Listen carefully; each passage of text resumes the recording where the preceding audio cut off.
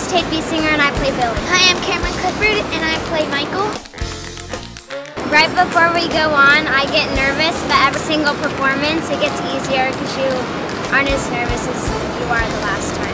I'm just scared to not fall off the stage.